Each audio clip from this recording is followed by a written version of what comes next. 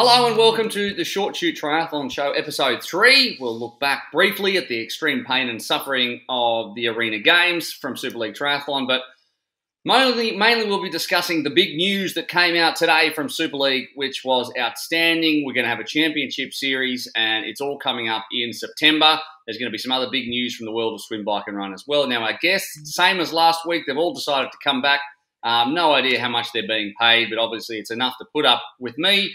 Kristian McCormack, four-time world champion, is here, as he always insists on being called fastest Ironman in the world ever. Tim Don is here. That's actually on his business card. It's a big business card. And the woman with the worst technical skills when it comes to operating a computer I think I've ever seen, Annie Emmerson, is here. Annie, can you hear us, see us? Do you know how to work the laptop? Is everything okay? I can't promise you, but I'm going to try. Everyone else looks normal apart from you, Will, and you look fuzzy. But maybe that's just your normal look, right? I feel fuzzy as well. What was that? I feel fuzzy. Maybe it's just your eyes going there, mate. I'm not sure how you are. Normally you wear glasses. We'll find out. Anyway, recovering from the Arena Games. Obviously, I'm recovering from the repeated burns Annie put on me about not being elite last week. Haven't eaten for a week. Tim, how are you? You're still in front of those lovely paintings in Lanzarote. So how are you feeling? How's the training going? It's all good. The sun's been out, the wind's been pumping, and it's raining back in England, so it makes me feel even better. It is a bit weird that the resort I'm staying in has up to 700 guests, and there's only 40 people in the hotel. Because that's weird. People just can't get here. So it's VIP treatment. The buffet is a bit bland and very repetitive for 3 weeks. So I'm hurting there, if I'm honest. But yeah, all's good. All's good. It's creepy having 700 rooms or whatever and 40 people. I don't know how I feel about that. That's weird.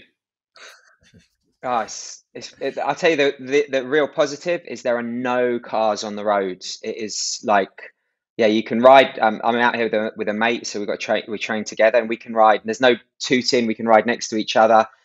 You can take the apex on the descents, which is quite nice.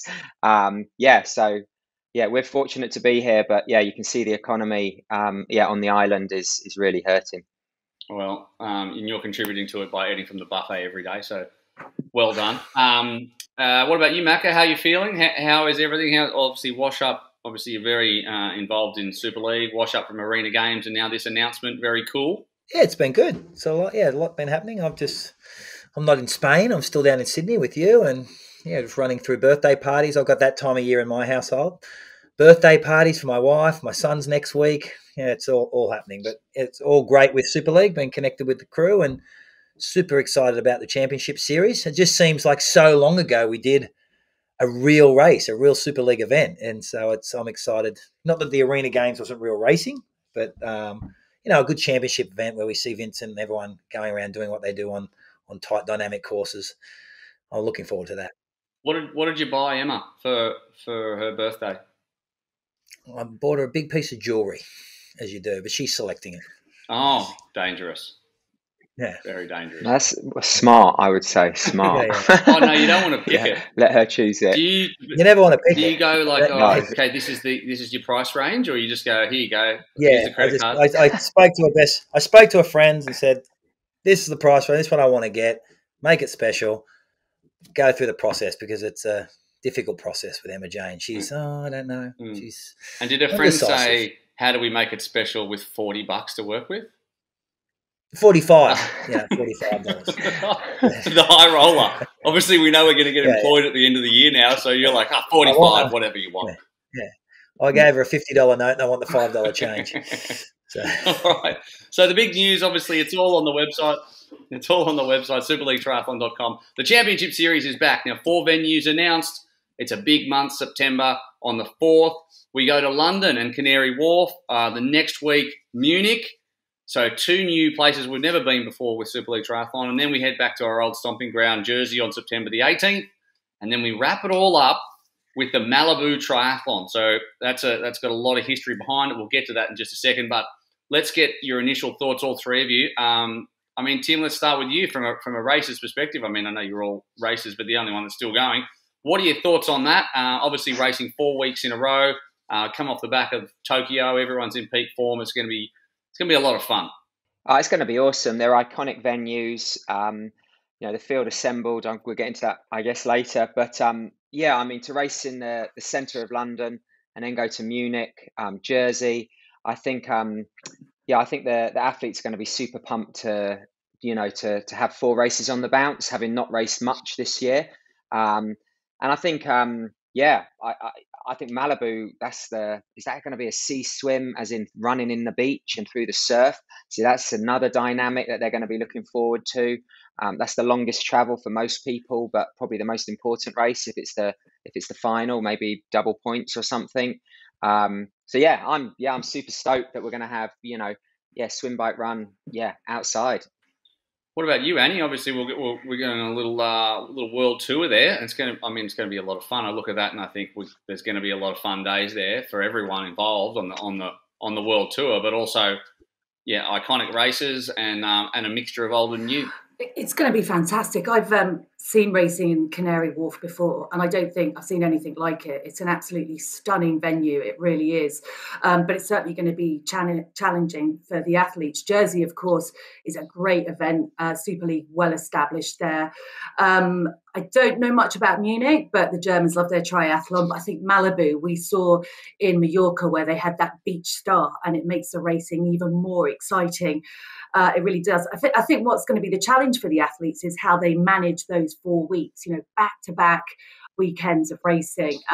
They're obviously in Europe for the first 3 races, but then they fly over to America for the last one. So I think it's going to be, the athlete that's going to come out on top is the one that manages, the back-to-back racing and the travelling in between. Yeah, absolutely right. Macca, what about you? Obviously, there's been a lot of discussions you would have been privy to in the lead up to all of this, and obviously settling on these 4, it probably gives a good range of different courses, different formats that we're going to see, everything that Super League traditionally dishes up, and a little bit of new stuff too. Yeah, it was difficult. We anticipated a couple more events, but with COVID pushing a few of those venues we had earmarked for 2021 out to 2022, we're stoked to be able to get 4 races off the ground. I'm really excited about the Malibu event. We've taken over the old established race there in Malibu at Zuma Beach. It was my home for 13 years. I lived around the corner from the venue. It's a remarkable race, and I always saw Super League moving to a beach style of race just to give the Australians that beach advantage. When they used to race the Formula One series down here in Australia years ago on the beaches, it was the only advantage we had over the Europeans, that we could catch some waves. And this event in Malibu has the potential in September to have a wave, and it's a wave that will come into play in the swim, which will make it interesting if we get that wave. The course is great. There's a massive mass participation event we'll be putting around it. I'm excited, just as I said to you guys before we started the podcast, I'm just excited to see some solid racing. I'm looking forward to the Olympic Games, but I really enjoy the Super League racing, the different formats we put together, that elimination of athletes that fall behind that 90-second mark. It's just an exciting way of racing, and I know the athletes enjoy it, and I just love that Hunger Games style of event that we've built in that Super League series, and 2021 is going to be remarkable. I just stalked around in the Malibu Triathlon website before, and there's this huge list of celebrities that have done this race, like Tom Cruise and Matthew McConaughey and all these people. And then if you keep scrolling down, and if you scroll for 6, 8, 10 minutes, depending on your scroll speed, down the bottom there's a picture of Chris McCormack looking like half the man he is now. Like, tell me, what's it like to race? What makes the racing fun, and what can the athletes look forward to? Because I know that it hasn't changed a lot. Obviously, the Super League course is going to be a little different to what you're expecting in a normal race, but the vibe of the place, what if you're an athlete going there with Super League for the first time, what's it going to be like? It's the best. There's so many great races in the United States, but having lived in California primarily, I think it's one of the best races in the country. The entire Hollywood set come down and are a part of this event. We've had J-Lo there in the past, Matthew McConaughey, what's the guy that used to be Ari Gold from Jeremy Piven. Ari Gold, Cindy Crawford. Yeah, Jeremy Piven. Like some amazing people racing, right? And I remember for years I used to go there with Mark Lees, and we used to race this thing, and I used to, the guy that ran the event was a really, really good friend of ours, and we'd compete and we'd hang out with the celebrities at the after event. And I remember they brought in a professional race a few years later, and they started paying prize purse. And I remember Stewie Hayes, who was an English triathlete married to Michelle Dillon. He came over and he won this pro race, and he's talking to me saying, "Why aren't you racing the pro race?" I said, "I'm racing tomorrow." He's like, yeah, but there's no prize money in the race tomorrow. I said, yeah, mate, but this will be on prime time television in Australia, in the US, mate. Every single celebrity in the world is doing this event. It's massive. It's big news in LA. And he's like, oh, and so he won $1,500, and he said he caught the plane back to the UK, and he said, I'll never forget it. The following day, he's at the airport in the UK, and there's on the news, I've won the race, and he apparently he's like, that bugger, he's won the race, and I'm the pro champion. He's getting all the accolades. So I used to race that celebrity event. It was amazing. I'll never forget J-Lo getting out of the water, and J-Lo was just done the swim, and they set up this makeshift towels with all her security staff, so no one could get that picture of her pulling off a wetsuit, the bum shot from behind. It was incredible. It's an amazing race. Thousands and thousands of spectators, and it's amazing. She's running out of the sand, up the sand, and then decided to, and wherever she decides, there's a whole bunch of guys who have to come out with towels immediately. Yeah, in transition, all her security staff came around with she had about 5 or 6 security staff, because, mate, the paparazzi was out of this world. Like the paparazzi at this event is remarkable, and they all wanted the shot of J-Lo taking off the wetsuit, so they all put it up, all the towel around, and made a change room, and she got changed, came out looking $1 million, and got on a bike and took off. She comes out of transition with a full face of makeup on, hair flowing back, perfect. Oh, just like you guys, obviously. As all elite athletes look that fresh when they come out of T1. I totally understand. What about back to Jersey? Let's talk about that. Obviously, it's a great event, and it's become a cornerstone of what we do, and the people turn out there, rain, hail, or shine, absolutely love it. It's a really good feel there. Tim, you haven't been to a Super League Jersey event, have you? I've never been to a Super League event except for the Arena Games. So yeah, what are you doing? Yeah. Tim, yeah. Come on, man. Get off the podcast, man. I'm hanging with J-Lo. I'm a towel holder. Well, there's worse jobs in the world than J-Lo's towel holder, I imagine. Are you going to be able to get to one of these, Tim? I mean, obviously, we're having wild cards. We're talking about wild cards in a minute, but it'd be a pretty wild card for you. I don't know how wild they're willing to dig. But yeah, no, it'd be great to get to an event. Jersey. I've raced in Jersey. 98, I won the Jersey. 1998, I won the Jersey International Triathlon. One of my mate Nick Saunders lives there. Yeah, it's a great venue. The course is so technical on the bike, watching it on TV.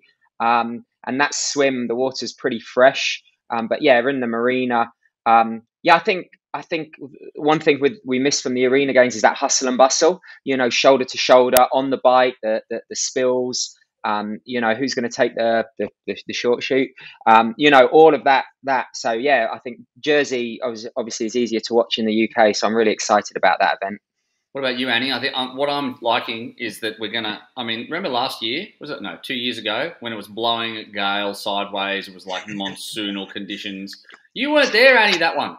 Because Macca and I got blown over, but then we got to go to the commentary box, and then everyone else was still stuck out there, and it was outstanding. I'm hoping that happens again, and you're out there just getting absolutely hammered, and Macca and I are eating like jelly snakes in the commentary box. I really don't know why you'd say that, Will. That's quite unkind of you. But anyway, I was there previously, and the weather was, a little bit, yeah. It was really nice the year before. I tell you what I like about that event, and it's the brutal part of coming out of the swim and then going back in the swim with that ridiculous steep stairs going down into the arena. And I think that makes it really tough, particularly coming out, because a lot can happen there. We don't see that too much in any of the other events, and that makes it really tough. But no, it's a super event. I think, as you said as well, Tim, it's so fast and it's really technical on the bike. So you can expect to see a lot of fun, and let's hope the wind blows a little bit less this year. Thinking about accidents, I'm just thinking about who's had the best stack or the biggest stack in, or that's Australian slang for accident on the bike. And it probably is Laura Lindemann. Now, that was at Jersey. I don't know if you remember that one, Macca. That was horrible. Yeah. Like, she hit the bollards and then just scorpioned legs over the top. But then she did it again the next day in the same spot. Oh, yeah. That's probably the best one. And consistency. I like that. We had Alistair in the commentary booth with us, who's not too kind to bike crash people. Or to anyone at all. He's a hard critic. Very hard critic. Very hard. Alistair Brownlee is a tough man to commentate with, because, like, if you have a point of view and he doesn't agree. Like, you should try racing him. Yeah, no, I imagine. I mean, I've seen him yelling at people, but he'll undermine you. Like, a commentary team's a team, right? So if I say something and he doesn't agree, he'll be like, well, that's completely Will. And I'll be like, that's a stupid idea, Will. That's you obviously have never raced, Will. That wouldn't happen like that. Thanks, Alistair. Thank you so much. It's so kind of you to say. I thought we were a team here. Friends. Commentary friends. He doesn't suffer fools, does he? Well, that's the problem. Scares me a lot. I'm like, oh, yeah, okay, sorry, I haven't won any gold medals. Okay, fine. No. Can't go on anything Super League without getting hammered. How do you think Johnny feels? Poor lad. Yeah. I agree. Yeah. At least I'm the best triathlete in my family, you know? But the only time we've ever seen him get excited when we're in commentary was the event in Mallorca when we're all there and Johnny took the short chute a lap early in front of Vincent. And, mate, Alistair lost it. He got out of the chair in the commentary and just was 100% focused on Johnny's race at that point. Forgot that he was on TV. Forgot that he was commentating. We lost him, didn't we, Will? It was actually really good to see. Yeah, it was. Yelling over the top of us. We were kind of like, we all lost interest in the actual work we were doing, didn't we? And then just started watching this race of Johnny taking it early and then Vince coming back and doing the job on him. Yeah, that was one of the greats. And yeah, again, coming in and out of the surf, it gives us a little taster for what Malibu will be. But if there is waves, I mean, watch out for an Emma Jeffcoat or something like that to just dominate in that area. Anyway, let's go through the athlete list. So they've just been announced today. And I tell you what, the lineups are stellar. So there's going to be wildcard announcements when we get closer to each event. And there's going to be some exciting names in that. Tim Don, don't know. Annie Emmerson, definitely not. Macca possibly is in charge. Is Will racing? Let's start with the women. And how about this for it goes without saying. I'm actually in the list here, but anyway, we'll get to that. It's very funny. Hang on, I should have used my little drums and little drums in. Yeah, I've been working out how to do that. Women: Katie Zaferes, Georgia Taylor Brown, Jess Learmonth, Cassandra Beaugrand, Beth Potter comes in for the first time. Sophie Caldwell is back. Taylor Spivey is back. Rachel Klammer, Vicky Holland, Emma Jeffcoat, Yuko Takahashi, Leonie Perriot, Anna Godoy comes in for the first time after racing at the Arena Games. Maya Kingma, I think, does her first proper Super League event after 2 appearances at the Arena Games. Ilaria Zane and Valerie Barthelemy. What do we think of that lineup? We'll start with you, Macca.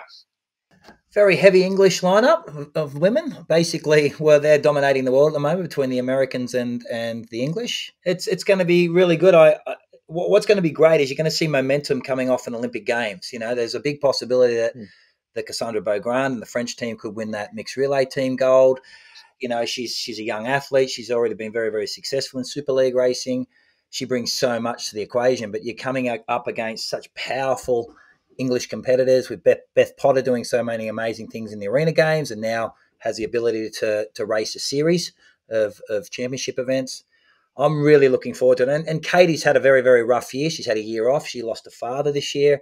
We'll see how that goes for her, but she has shown that come Super League racing, she is the dominant force over all the formats we put together, and I expect her to do amazing things. She's back in training camp now and following everything she does on social media. She's focused on a big year ahead. What about you, Annie? I mean, what do you think about that? Obviously, there is 5 Brits there: Taylor Brown, Potter, Learmonth, Caldwell, and Holland. All of whom are regulars except for Beth, and she's obviously had the taste, so they'll be hard to beat. But then you look at there's class all the way down that list. It is a fantastic lineup. It really is. There's a lot of experience in there in terms of previous Super League racing, which will make it really interesting. And I think the athletes are going to be really hungry to get out there and race because, yes, they'll have had the Olympics. Yes, they'll have had a couple of World Triathlon Series events, but the athletes love the Super League racing. And I think, looking down, it's always hard to discount Katie Zaferes, but we haven't seen her race now for a year and a half. I did notice that Cassandra Beaugrand raced in Spain last weekend at a European Cup race. It's a fairly decent field, and she actually absolutely hammered it. And of course, let's not forget that Cassandra going into that 2019-2020 season was in the lead and then had a mechanical and dropped behind back down to 4th place. So I think she's going to be really hungry to get out there and prove herself, because we saw the absolute utter disappointment when it all fell apart from her when she had that mechanical. I mean, and it's a top class list, but I think Sophie Coldwell, the back of that Arena Games event, showed us how good she is over the short course racing, and particularly the super sprint stuff, the Super League stuff. And I think Sophie Coldwell is going to be a tough one to beat if she stays in top condition, because she has improved her run, and that's where she failed previously. Yeah, there's a couple of names that aren't there too. I'm just thinking about it now. I mean, Katie Zaferes is out there with Taylor Spivey as the 2 Americans, but we don't see Kirsten Casper, we don't see Summer Rappaport, who we've seen so all the way through. And because what reminded me is when we think about that was on the halfway up Mount Malta when Cassandra had that mechanical and she was wearing the pink. I remember she was crying, and that made me think of that other classic race up there between Summer and Kirsten and Katie, where Katie just hit the jets at the back end, but those 3 were so strong. So I'm not sure how that changes things, but they're 2 big names, Tim, I guess you could pull out, where they've just been such a big part of the narrative of the women's racing in the first couple of seasons, and we don't see them this time. At least, I mean, they might get announced later, but not in this initial list. Yeah, I think the key for all the women is the ones that are going to the Olympics. It's how you come off the back of it. I mean, if you get a medal, you might party for 2 weeks. If you just miss out on a medal, you could be down for 2 weeks. And then you've got Beth, Sophie, who aren't going to the games. They can solely focus on that. And the Olympic Games is a funny mix anyway. But when it's a year later, the pressure that the federations are going to be putting on those athletes, hopefully they can really, get focused again and ready to go.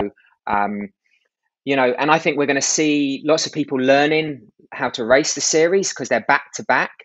Some small mistakes you can really fix and execute better the next week. So I think we might see some athletes kind of like build into it. You've obviously got, Katie and Cassandra, who are, seasoned Super League racers. But some of the other athletes who haven't done any, they might take some chances early on that don't work, but they can rectify them 7 days later. So, and again, it's the travel, it's the fatigue, getting your peak right for that super fast stuff is really hard. So I think you could toss a coin. Well, yeah, you need a I don't know, a 15-sided dice, to see who's going to get on the podium, in the first race. So yeah, I'm really excited, and it's a world-class field. I mean, it has got a strong British flavour, but it's an international field. Yeah, and we're going to add some names to that as well. And I guess my question here is: does the Olympic champion come from this list? I mean, does anyone beat Flora? Or is one of these Super League women going to be the Olympic champion? Are we going to see that person come to Super League with a gold medal? Macca, what do you think?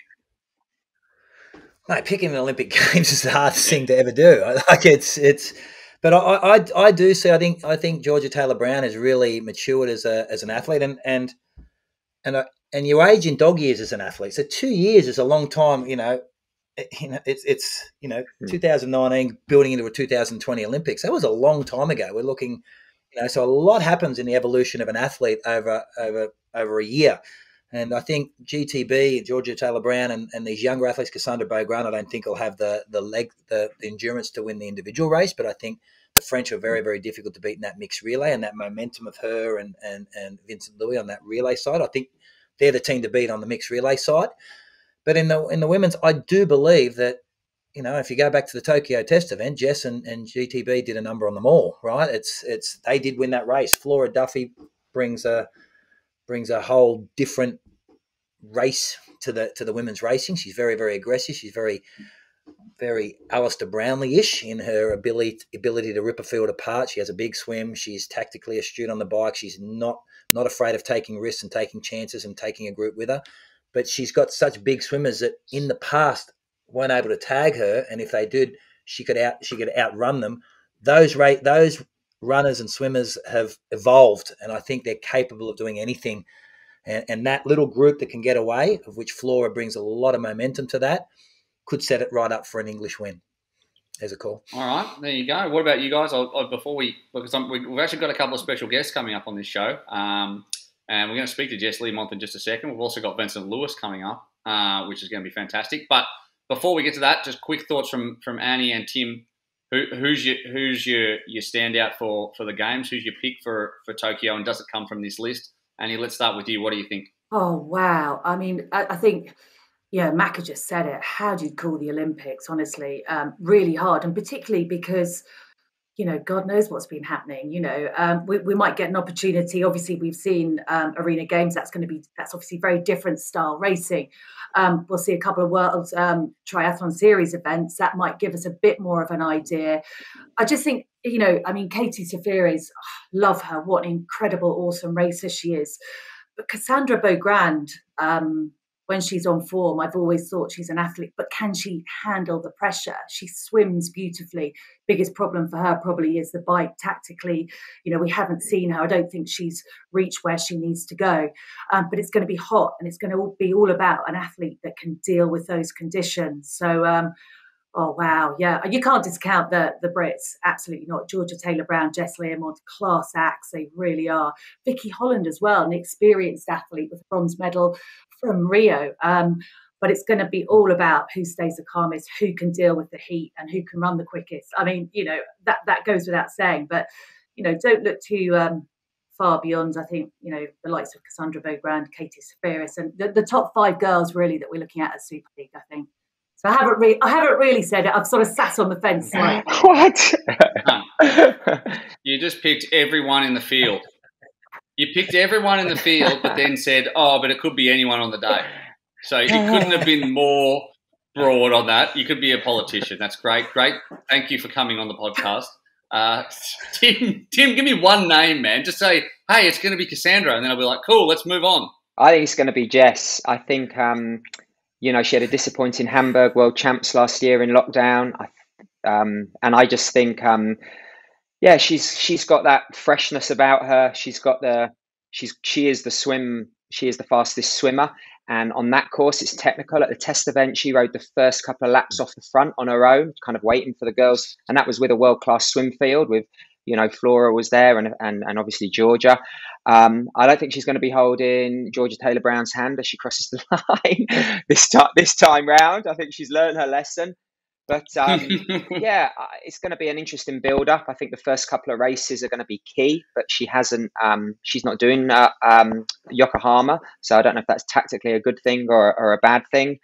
But yeah, there's going to be, I don't even think the gold medalist, I think you could see the whole podium at Super League, like for real. I mean, yeah, so it's going to be exciting, but yeah, I'll go for Jess. Yeah, and thank you for that, because it's a perfect bridge into my interview I did a little bit earlier on with Tim Don's pick for the Olympic Games and many other people's as well, Jess Learmonth. Jess, thank you so much for joining us from what looks like your living room. Lovely flowers, by the way. Looks lovely in the background. How are you? Just for you, that. Yeah, I'm fine, thank you. Thanks for having me on. I'm just a normal Friday here and a bit of training. Nothing exciting. So why now? Why the decision to join the ranks of Super League Triathlon? Obviously, it comes off the back of Tokyo, and I guess everything lined up for you, and you obviously did so well at the Arena Games. Why now? I don't know. The Arena Games just give me a little snippet of what it's like, and I don't know. It's so fun and well organised, and you get to go places, and they just do it so different and really. I can't think of the word, but just like not upper class, just really cool. So I don't know, I just really fancied it. We can be upper class. That's fine. Upper class is good. Yeah, but not upper class, but just not, you know, like cool, just different. I feel really old saying cool, but yeah, the reason I didn't originally, I thought I couldn't cope with the fast and furious, you know, young bucks and stuff. I'm knocking on, but I quite enjoyed the Arena Games. I'll probably like committed to it now, and then I'll probably just die a death and think, oh, it's nothing like the Arena Games. But either way, you're going to nice places, it'd be a good laugh, won't it? So. Yeah, yes, it will be. It will be a very good laugh. But you say that, right? Oh, all the young bucks are too fast. Then you went to the Arena Games and took every single point on offer, and you did it by streets. Were you surprised by that result, considering, you know, the field you had? Yeah, definitely. And especially because we'd have been locked down and we'd not been in the pool for 8 weeks or something. So, and it was a pool swim, so it was all so different. But I don't know. Yeah, I didn't expect it at all. But I think I just got my head down and I was deadly serious about it and just, I don't know, just went for it. Like even when I had a lead, I was still just going for it. I don't know. It's weird when you're on a turbo.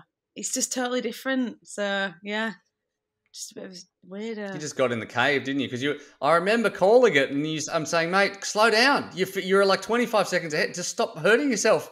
And then your face was like, you start. You kept going. That's what John said. You looked like such an idiot, you know, because you had a massive gap and you were still really trying. And I'm like, well, I was just finishing the race. Yeah, dominating. You were like, yeah, just really dominating. Yeah, forget it. You Yeah. absolutely smashed it. Now, I mean, let's hope for more of that. Obviously, there's a very British flavour in the lineup for the women's five Brits. So you're taking up at the moment a third of the field, and we're going to do 2 races at home, I guess, for you. Vaguely, because we've got London, we've got Jersey, and in between we've got Munich and Malibu. Now, what do you think of that? Four rounds in 4 weeks will be a bit of a Super League World Tour. I know. Is it? Did you say we were getting a private jet for each place? Is that right? I cannot confirm or deny these allegations. I won't be on it. I know. I think it's good. I've never been to Munich. I've never been to Jersey. I have been to London. And I haven't been to Miami, so I'm going to be loving it. It's just going to be different places. So, and I think it's good. It's a bit like Formula One sort of thing. You know, everyone's just bash, bash, bash. So you got to be on it, haven't you? And you got to recover well and stuff. Yeah, I think it'd be really fun. It'd be it really will be interesting to see how people perform week on week. Because even what was the gap between London and Rotterdam? 3 weeks. Yes, 3 weeks. Yes. Yeah. It wasn't that long, was it? And you can still see a difference in performance. So it'd be interesting to see who, if anyone like full on dies or, do you know what I mean, vice versa, comes through at the end, or someone dominates it all. You never know. Yeah. Be interesting. I guess tactically as well. I mean, there is one race there there's 6 days apart because it's a Sunday to a Saturday, and I guess you've got to accumulate points. It's a little bit like a month-long arena games because you've got to accumulate points. So you've got to understand, maybe not, hammering. If you're 30 seconds ahead, maybe you'll just ease it off a bit because you've got a race again in 6 days. So you got to think about that, mate. Yeah, I'll struggle with that one more. Yeah, maybe I should. Yeah, think about that. How about the lineup too? So you've got Cassandra Beaugrand, Katie Zaferes, Rachel Klammer, Vicky Holland, Sophie Caldwell. I've got to get the list up here because I don't see who else have we got. Beth Potter is coming in. Taylor Spivey, did I already say? I don't know. Leonie Perriot. There's so many names, and they're all contenders. Like, it's a hugely deep field. That is going to be really hard.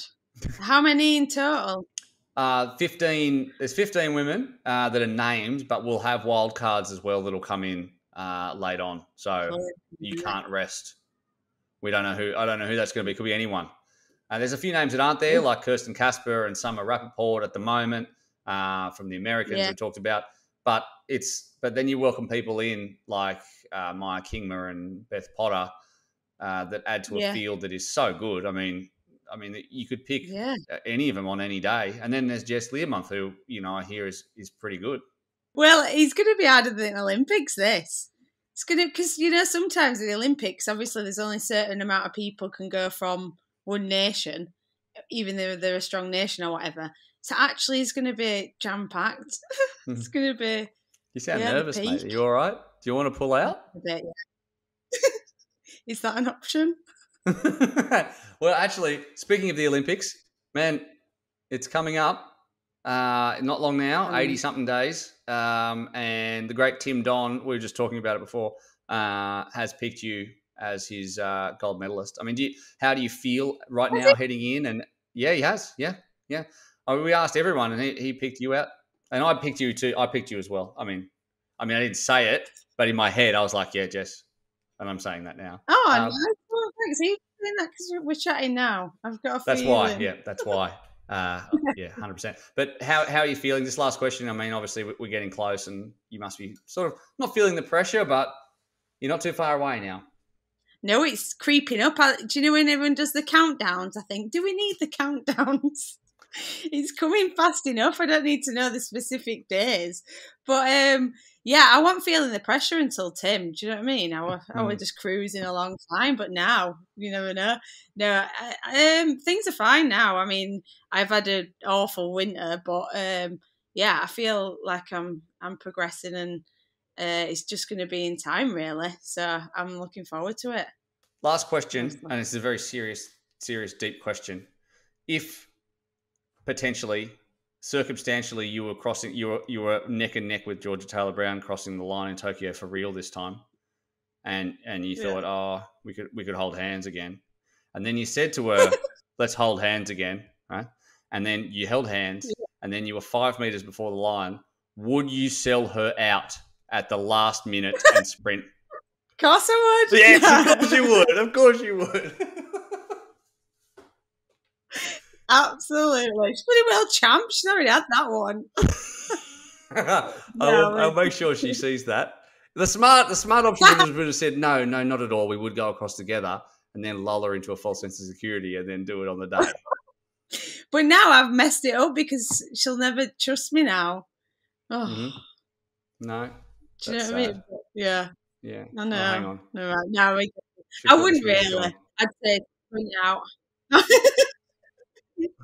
Yes. It's very sad. I'm trying to come between you. I'll stop wasting your time. Jess, thank you so much for joining us. And also just thank you for signing up and making what is an incredibly strong Super League Triathlon lineup just that little bit stronger. Thanks, Jess. Yeah, thanks for having me, and I look forward to racing. Can't wait. There you go, Jess Learmonth. So good to speak to her, and unfortunately now I have to speak to these guys again and continue, but here we are. Now, Annie, you mentioned the European Cup race. Obviously, just really want to quickly mention that Cassandra Beaugrand had a dominant run leg and dropped, I think there was a dozen that came off the bike together. Really weird. Melilla is it's like, I don't even know if that's how you pronounce it, but it's in North Africa, but it's a Spanish city. Anyway, Leonie Perriot came third behind Angie Olmo, another Super League Triathlon athlete. And in the men's, Leo Berger won from Dorian Connick. So how good are the French going at the moment? Annie, I mean, you're the one that brought this to my attention, but the French are on fire. Yeah, I thought that was really interesting because, these are, I hate to use that expression because people have used it so much, unprecedented times without saying. And, we haven't been able to see where people are or how their training is going. But to actually see, as you mentioned there, Leo Berger and Dorian Connick's two of the top, French athletes, and Cassandra Beaugrand coming out on top with great run splits. They executed brilliant races. It was as if they haven't missed the racing. So the Frenchies are nailing it. And I think, with just a couple of months out, 3 months out now to the Olympics, that's interesting because we know how strong the French team are. Hey, how about Tim not realising that? Tim, you're on camera all the time. You realise that, when we cut this, it's split into four. So I wasn't interested in what Annie was saying. I disagree with her. She picked the whole French team basically. She didn't even single out one of them. No, my battery was going. I had to plug my computer. You didn't even listen to it. But I was wondering, do you think the French team are focused more, except for they're letting Vincent do his thing, which is win, but do you think the rest of the team are more focusing on the team relay? Because you have to take part in the individual, but I don't know if you have to finish or, there's going to come a point where maybe a gold medal is a gold medal. Whether you win the 100 meters or the 4x1, man, you're immortalized. So I just wonder, if that's the way the French team, they picked two, I've spoken to their high performance director, Ben, and that is a primary focus for the French. They believe they are the team to beat in Tokyo at the test event at the Olympic Games. And I actually brought up the conversation. It was an interesting point you make, Tim, about what happens because the relay is 2 days after the individual event. It's going to be 37, 36 degrees, really, really hot.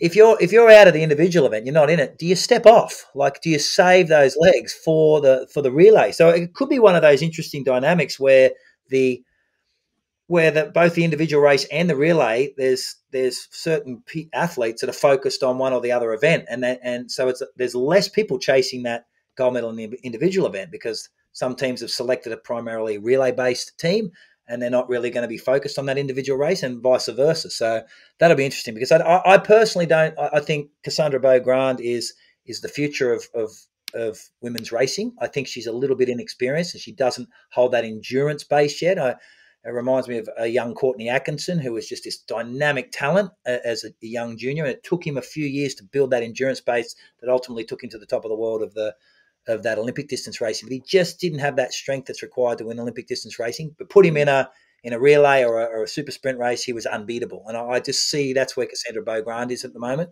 And Vincent Luis is my pick to be very, very strong in the men's race and the one of the ones to beat. But that's all heat dependent. Heat changes the game for everybody. Well, we're going to talk to Vince in just a second. He's in Girona. We're going to cross over to him and catch him, which would be early morning at the moment. But before we do that, let's talk about the men's field. And if the women's field was stacked, the men's field, you just throw a handkerchief over the whole lot of them. Here's the list for the men's. For Super League Triathlon, all the way through September, you're going to be able to watch the world champion Vincent Luis. You're going to be able to watch Olympic medalist Jonathan Brownlee. You're going to be able to watch Commonwealth Games gold medalist Henry Schumann. Hayden Wild, who has been such a big part of this journey, and his journey has been incredible as well. He's stuck in New Zealand at the moment, not allowed to race in Yokohama, but he'll be on this list. Kristian Blummenfelt is down for it as well. We're talking 2 weeks before Kona, which is he's also aiming to race in. He's a madman. Alex Yee, Martin Van Riel, Vasco Velasa, Gustav Eden, Jelle Gaines, Justus Nieschlag, who obviously won Arena Games the first time around, Jonas Schomburg, Richard Murray is back at it, a 2017 champion, Tyler Mislachuk, who won the test event in Tokyo and could win it, Leo Berger, Matt Hauser, all standouts. Any one of them could win on any day, I feel. Macca, what do you think about that? For the Super League racing or for the Olympic Games? The Super League racing. I forget the Olympic Games. Okay. Let's go back to Super League. I mean, if we asked Annie who would win out of those guys at the Olympics, we could all just get up and walk out. We'd just be like, okay, we'll be back. We'll get a cup of tea once you've told us that all of them are going to win, but it could be anyone. No, for Super League. For Super League. Well, look, Macca, how can you go in Super League racing? You can't bet against Vincent Luis. He does everything perfect. He's top 2 swimmers in the field. He's technically brilliant on a bike. He's aggressive racer. His run dynamic kick finish is better than anyone there is. And basically the athletes have to take it up and dislodge him. And I think he likes to be in that position. He's a little bit like the olden day Miles Stewart, where he can just sit and kick. And that's a very, very dangerous racer. So it's hard to beat a Vincent Luis. I like young talent like Matt Hauser, who has a big swim. He's technically on paper, and I know this from the Australian High Performance Program. It may have changed from 18 months ago when we had this conversation, but he is the fastest ever ITU relay racer that's ever done on a split. Matt Hauser hasn't been any races since then. He's still. I know. So there you go. So technically, he's the fastest ever relay leg ever from any nation in the world in a relay. So he's great at this style of racing. He's shown flashes of brilliance in Super League, but he's sort of been in it. He's never really been in, or he's just been in or out. He never really committed to a series. So this time he is. I like Leo Berger, but he's more a person that brings the race around him.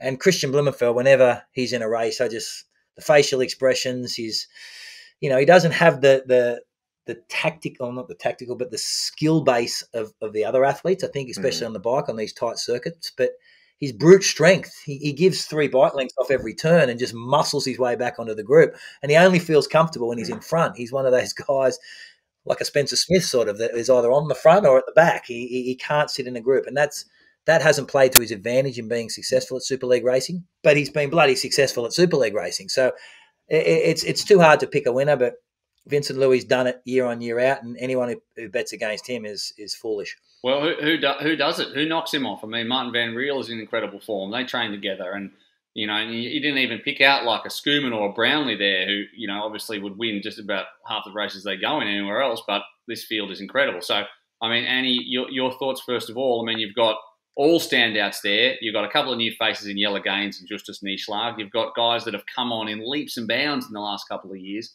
And you've got the established superstars of the sport. Wow, yeah, absolutely incredible. And yeah, I'm going to reiterate what Macca said about Vincent Luis. How can you back against him? Is that the right expression? Yeah. So I think I love Jelle Gaines. I think he's another up and coming superstar. He's also in the camp with trains with Vincent Luis, with Martin Van Riel, with the Joel Filio group. So another star coming out of there. But watching Martin Van Riel at the Arena Games and how he's matured as an athlete, he doesn't really have a weak link. I think he's grown in confidence. I really do. So, but as you said, there's no weak link in this field. Every one of those athletes is capable of winning a stage, winning maybe not the overall. Gustav Eden as well, Kristian Blummenfelt's training partner. His weakness is in the swim, but he's absolute dynamite everywhere else. So depending on what he's been doing over his with his swim over the winter, I think he'll be interesting to look at. Vasco Velarza, the Portuguese, I think he'd be disappointed with his performance in the Arena Games, but again, another up and coming superstar, young and really hungry, and that's what we're looking at here. But incredible field, and difficult to call it, but I think Martin Van Riel is definitely going to be up there with Vincent Luis. Johnny Brownlee loves the style of racing as well. He's had great Super League, so expect to see him up there as well, or thereabouts. Yeah, she's done it again. Everyone on the list. No, I know. Oh. Everyone on the list. Mate, I'm reading the list, and you're like, tick, yep. Yes, I say okay. What do you want? Is there anything you want to say about Alex Yee there, mate, before we wrap up this bit of the podcast? Yes, but we'll talk about that when we get to the Olympics. I don't think we've got time for that, mate. I don't think we've got time. One thing that I really like about it is every single race up to the Olympics now, because of COVID, and this includes the Arena Games, and it made me think of it when you mentioned Vasco, because you never know where people are up to before an Olympic Games coming out of COVID. You're like, okay, we saw Rachel Klammer get spat out the back in the Arena Games. We're like, well, it probably wasn't her time in her training block, or everyone's got different problems with where they can swim or run, or they weren't they're not in the right spot of the cycle. But when you get to September, everyone's hit the Olympic Games. They've all peaked at the same time, and there's no excuses. So everyone's going to be. There's no one who is going to shock us with not being any good, especially because we're going 4 weeks, and there's going to be a narrative that develops across the course of it, where we don't have one race and then a month goes past and everyone can be in different shape and then come back together again. It's going to be like bang, bang, 6 days, bang, bang, let's go again. Like the narrative of it, the idea of it, it really excites me. So, Tim, who stands out for you there? I mean, I'm with Annie. If you were asking me, I'd be like, oh, okay, let's start here. Well, he could win because of this. He could win because of this. He could win because of this. And the rest of the field could also win because of the same reasons. But you're a brave man. Give us Vincent, I mean, what's his weakness? I don't know. I mean, wearing pink, he hasn't got one. Zero. And I think there's 4 athletes. He loves wearing pink. He loves it. That's his strength for him, right? He's got pink shoes. You got pink shoes made up especially for Super League last time, remember? If anyone can pull off the pink, he's the man. He is, and there are 4 people from his training squad doing the Super League, and I think the Olympics is done. Joel will already be focusing on their coach on the Super League, and when you've got 4 people training so specific, such high intensity, they're going to be rolling off each other. You could see a 1, 2, 3 from that squad. I think Alex Yee is really maturing as an athlete, and whether he goes to the Olympics, if he goes to the Olympics or not, he'll see it as a bonus, because I think most people in our country, Great Britain, have written him off for the Olympics. So that will keep him high and rolling on. And if he doesn't get selected, I think he'd be like, right, you guys, I'm going to show you what Alex Yee is all about. His swimming in the pool is fantastic. I think we saw that in the Arena Games. Maybe over the shorter distance, the gaps won't be so big. He's often in the second group. Technically, he seems good on the bike. So I'm gonna say Alex Yee for a podium, but you can't bet against Vincent. I mean, they say there's only one Michael Schumacher. Maybe we'll be saying there's only one Vincent Luis when it comes to this format of racing, because he's just, whether it's Henry Schumann going neck and neck with him, he's got the kick, he's got the technical, he knows when to take the shortcuts. his transitions. Yeah, so Alex Yee, though. Yeah, well, it's another exciting thing Super League are doing to bring more fans in the sport. They're doing a documentary on Vincent Luis. So there's going to be a 4-episode doco. Super League are going to follow Vince all the way from now until Super League, which will include, obviously, it'll be on all Super League's digital channels. He's going to try. He's trying for the treble here. He's going to try and win the WTS. He's going to try and win the Olympics, and then he's going to back it up with a Super League triathlon title. But the thing with Vincent Luis, he could come off these Olympics, and this is just putting it out there. I'm not saying it could happen, but Alistair Brownlee has 2 Olympic gold medals. Vincent Luis could come out of these Olympics with 2 Olympic gold medals as well. The first, like a relay and an individual gold, which is remarkable. So we need to get Alistair in the commentary, comment in the booth with you guys. Yeah, and I'll bring that up in commentary. Yeah. Hey, he's got 2 as well.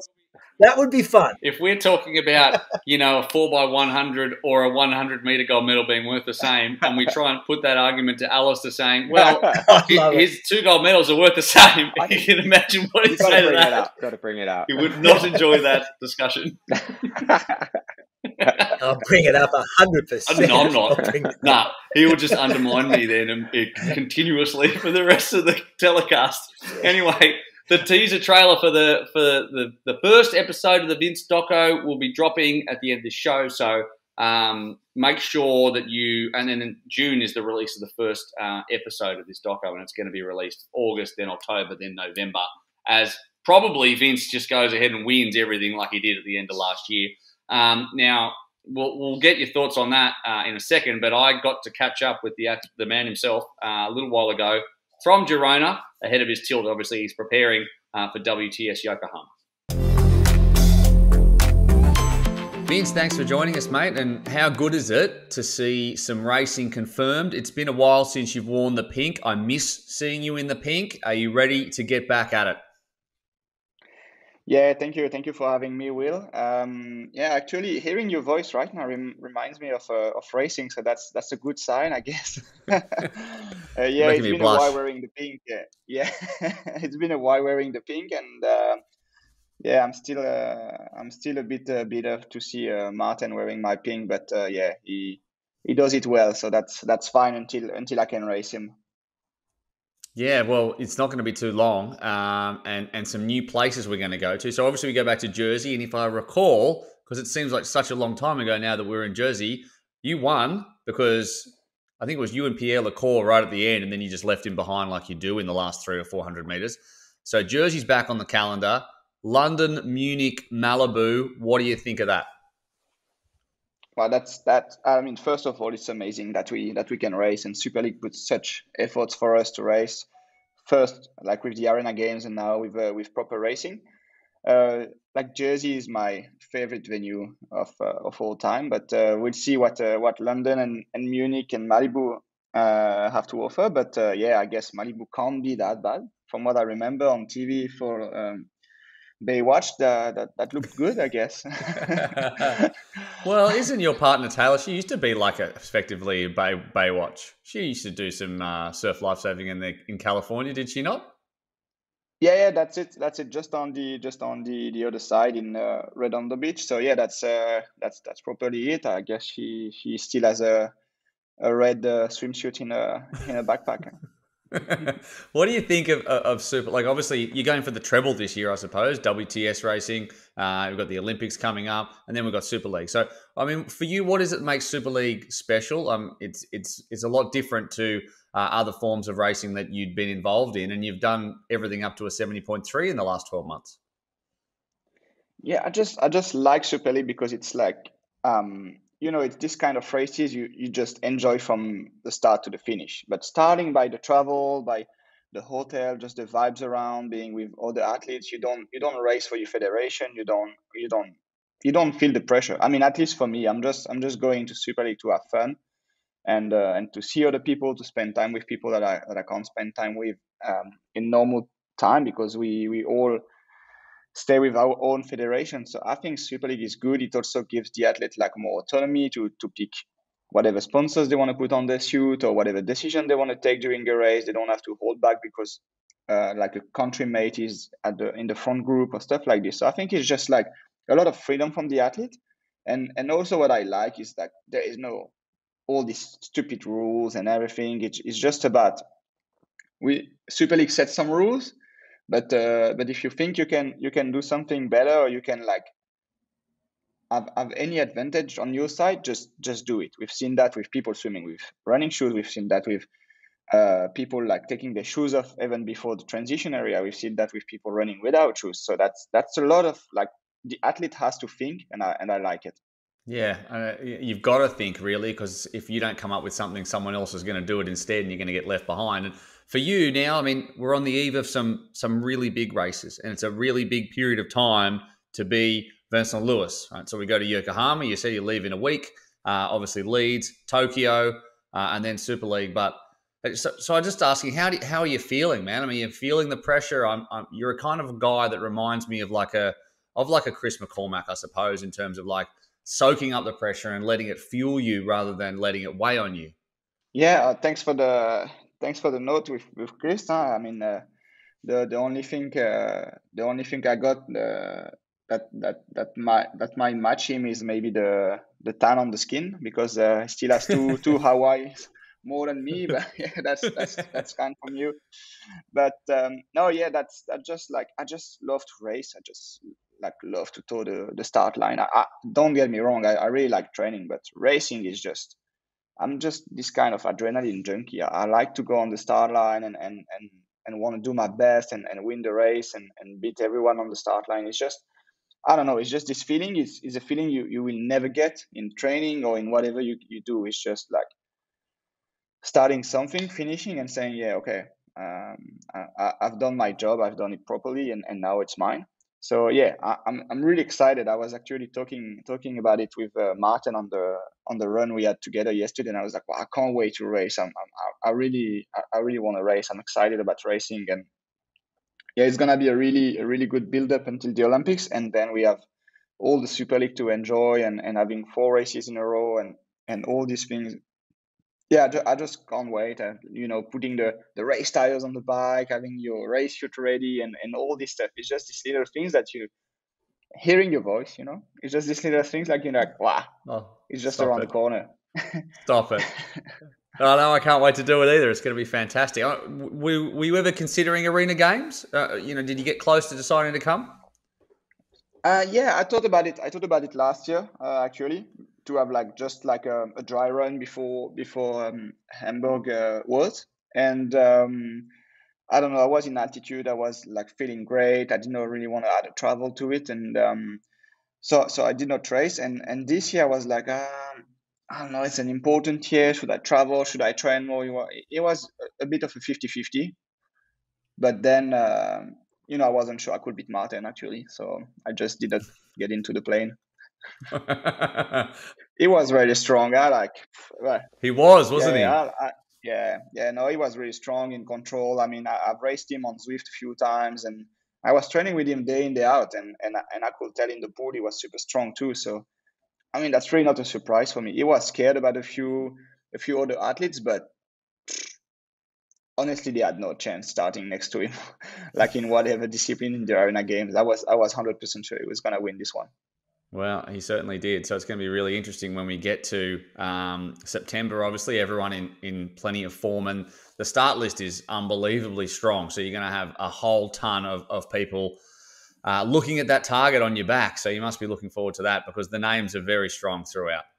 Yeah. I'm looking forward to that. There's a few people I've never raced on Super League. I think Alistair is one of them, and I'm always saying I'm enjoying these races. It's every year I have a different guy to really race against. Like sometimes it's Henry, sometimes it's Kristian.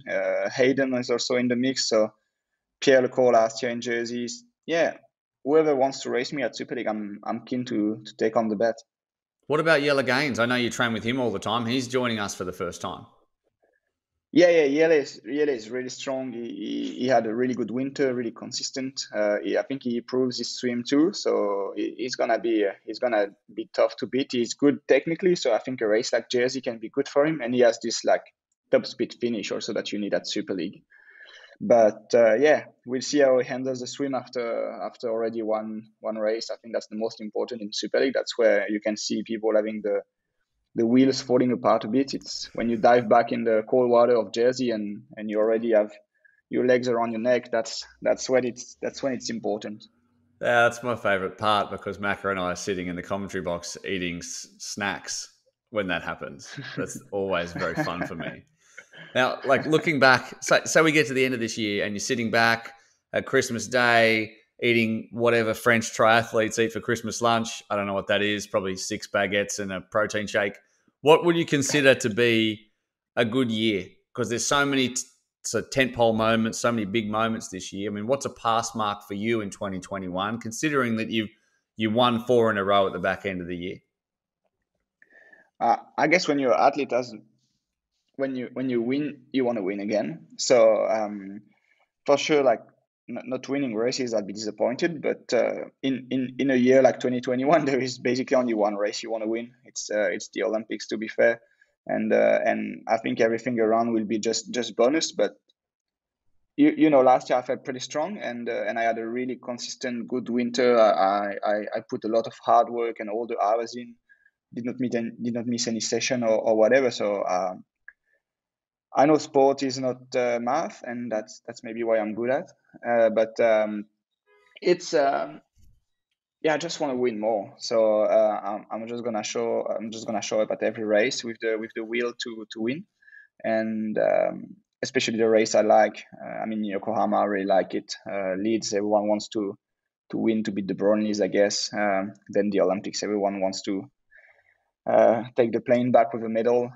We also have the relay, which is good for us. Then all the Super Leagues, that's gonna be good fun. I think after the Olympics, people will be with a lot less pressure and then a lot more initiative. We can see maybe athletes being more like feeling more free to take decisions and take risks during the race. So that could be that could be great. But for sure, when I'm gonna sit down at the end of the year and if I look back and I don't have at least a medal to look back, I'd be for sure disappointed with this year. Yeah, that's the pressure, I suppose, of an Olympic year. It only comes around once every 1,460 days. Not that I need to remind you of that.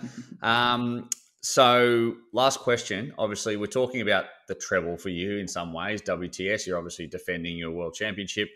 Super League is there, and right in the middle of it is the Olympic Games. And Super League's going to be on your journey with you across the course of this, shooting a documentary that's all about Vince. I feel like you've made it in life. If someone's like, can we make a documentary about you? I think they didn't even make a documentary about Michael Jordan until he was retired. You get to do it while you're still going. How's that going to be? And what can we expect to see in the Vincent Luis documentary this year? Yeah, you know, I'm really lucky to be surrounded by really creative people that have like ideas that are not often, like not always good, but mostly good.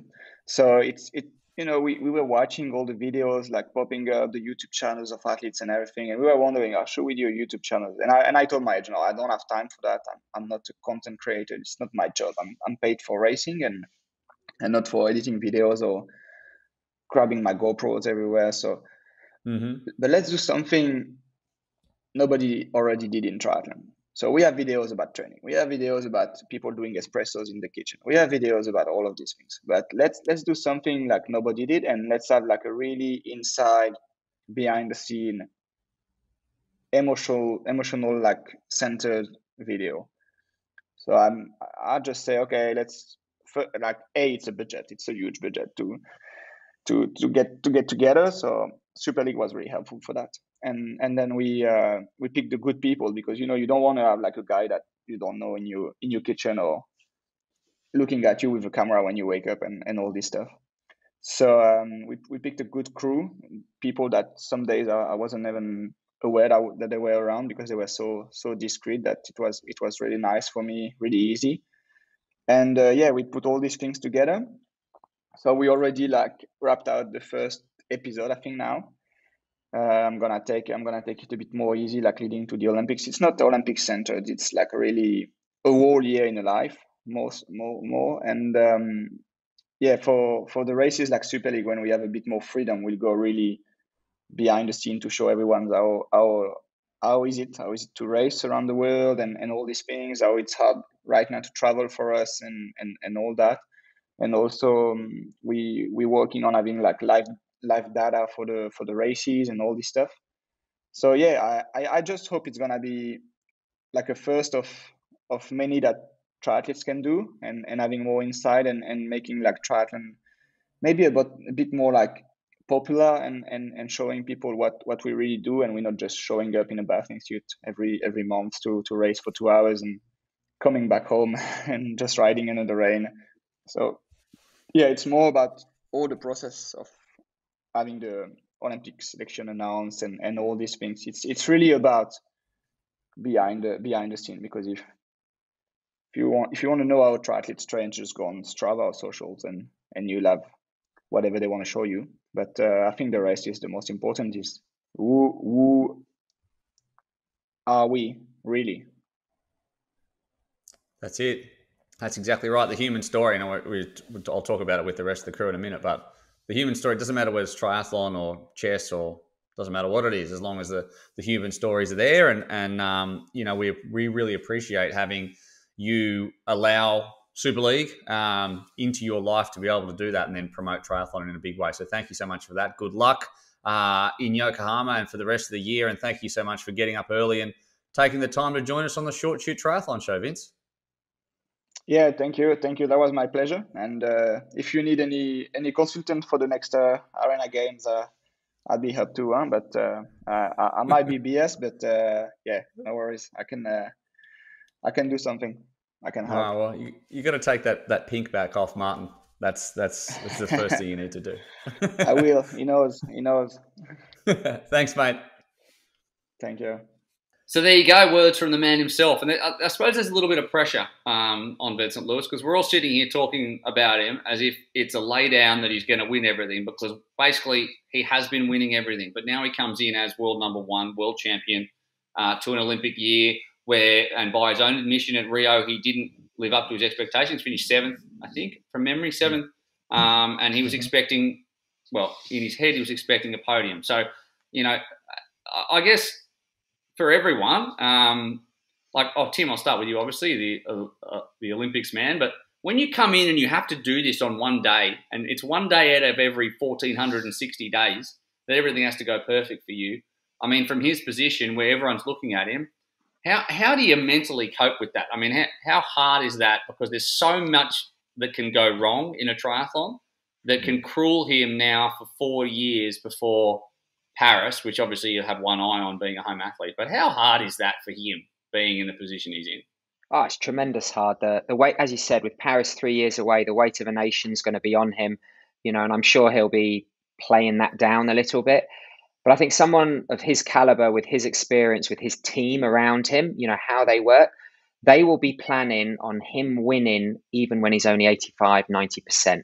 He will not need, in his mind, he will not need to be 100% to win the medal. If you need to have the day, the perfect day to win, it never happens in triathlon. You know, he's making himself bulletproof in the swim, in the bike and the run. You know, he'll keep an eye on Alistair. If Alistair gets selected, that's probably going to change the dynamics of the race, especially leading up to it.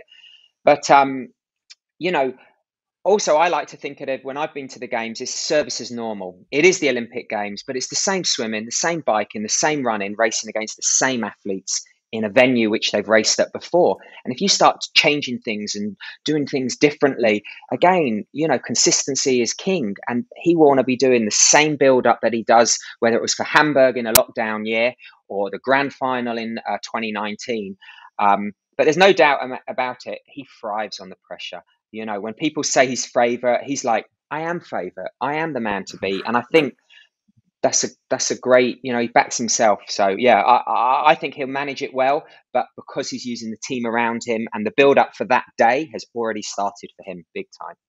Yeah, absolutely. And the stories, I guess, and we're going to dig into this with Super League's documentary. I think we're going to find a lot more layers to Vincent Luis and exactly how he operates. He's never been a guy who is super comfortable in the media, doesn't like to talk too much, but being able to, I mean, I guess Super League have really built up a level of trust with Vincent, and we get a level of access, and I think that'll be really interesting. And Macca, I think for you, like, looking at him, and I mean, you were world number one for so long, you know, how he copes with the pressure and the expectation, and how you did is probably a little bit similar in terms of just owning it, owning that tag, and knowing everyone's looking at you and feeding off that, and knowing that when you're in a pack together, everyone's worried about you, and he probably seems a bit similar.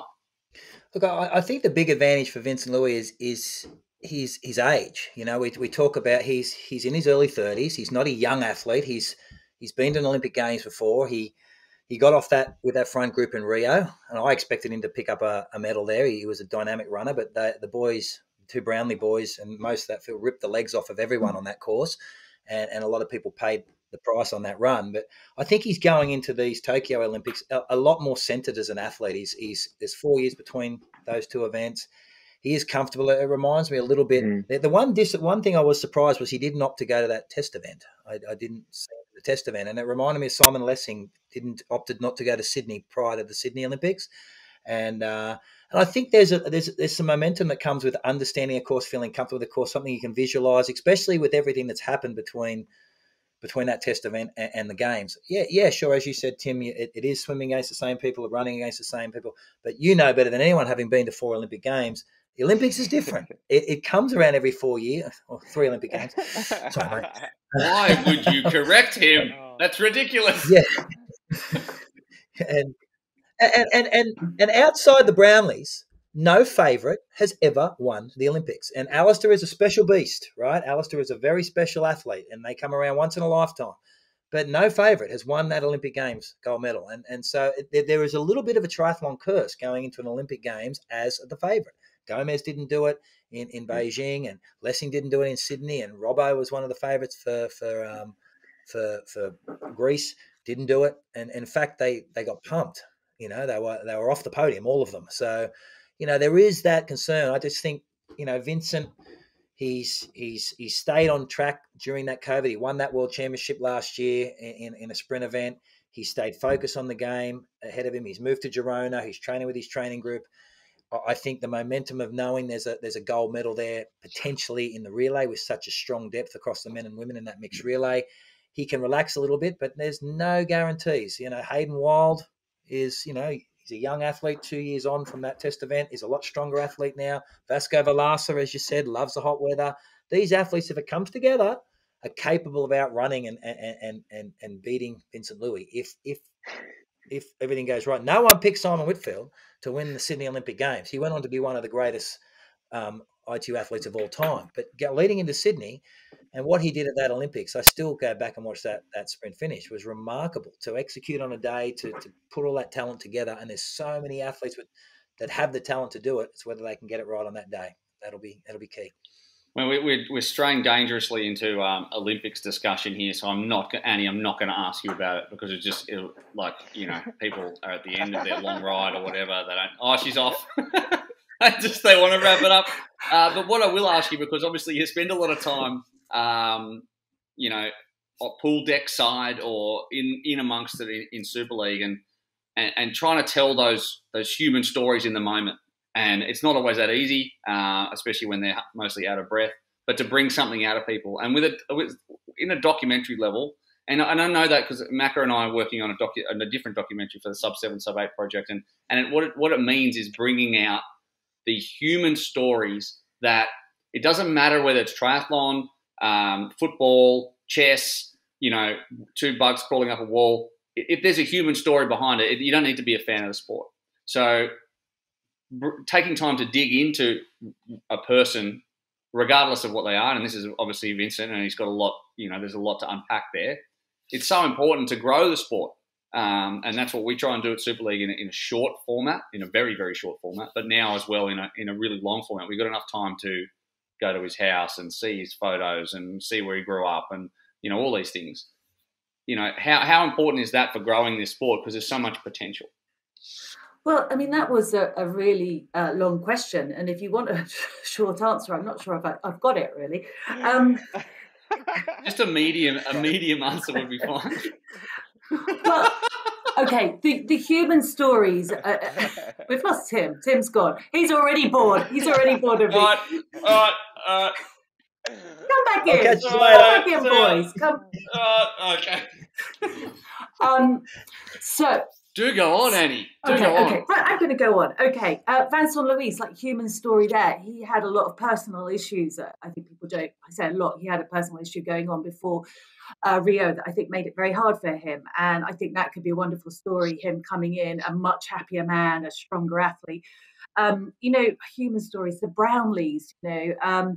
Jonathan has had a really tough time, when Alistair's your brother, wow, that's got to be tough, right? And, I just think he wants that gold medal, but it's going to be really tough. If we're talking about stories about Canadians, you talked about Simon Whitfield, who won as a complete outsider. What about Tyler Mislachuk coming into Tokyo and doing the same that his fellow, I say teammate, not teammate, but countryman did. So those human stories, we love them in this sport. And there's a great one for anybody looking in now. Martin van Riel, who won the Arena Games in Rotterdam, training with Mark Heremans. So you'd know Mark Heremans, wouldn't you, Macca? The amazing Belgium athlete who was a great Ironman athlete and had a horrific bike accident and ended up in a wheelchair. And I didn't realise actually that it was Mark that was one of the early influencers for Martin van Riel. And there's a brilliant mini documentary up on the Super League channel of Martin and chatting with Mark Heremans, who encouraged him in the early days to get out there and become a triathlete. Wonderful story as well. Is that enough, Will? Have I gone on too much, or should I shut up? Should I carry on? I've got plenty more up my sleeve. Oh, you okay, mate? Should I? Would you like this music? You sad? Is everything all right? Well, I think that wraps us up. Should I keep this dramatic piano on? No, let's get rid of that. I think that wraps us up. Thank you so much, Annie. Thank you especially for joining us this week. Thank you also to Macca and to Tim, and of course to Vincent Luis, Jess Learmonth as well. Pretty fair lineup this week. Wow. Who do you want to see on the podcast if you're still here with us? Congratulations. Let us know via, we don't have a hashtag, so let us know via Macca's Instagram. He'd love that. He's nearly at 100,000 followers. Send him a private message on it. I post once a month. Hey? He's at 92.2 thousand. 92,000. He's so close. Go to his Instagram, follow him, and don't make him buy fake followers just to get to that 100 grand. That's a very important thing that we have to keep in mind. I think about it every day. And I don't know. I haven't got any followers, so don't worry about it. But thank you to everybody. We'll be back with another episode. Enjoy, in the meantime, WTS Yokohama. Hopefully we'll be back after that to chat about that. But make sure you head to superleaguetriathlon.com to find out all the details about the championship series announced today. It's going to be huge. More details to come. And that wraps us up for now. Thanks. Bye. Super League Triathlon is back and bigger than ever, starting September 2021. The fastest, most exciting, most brutal triathlon on the planet. In global iconic locations. London. Can Johnny Brownlee get the better of Vincent Luis on the cobblestones of West India Quay? Munich. At the iconic Olympic Park, can Jonas Schomburg, the breakaway king, shine on home soil? Jersey. Will it be first-time glory for Jess Learmonth as she goes head-to-head with Olympic teammate Georgia Taylor-Brown? Malibu. Can Katie Zaferes reign supreme at Super League's debut stateside championship final? I am Super League.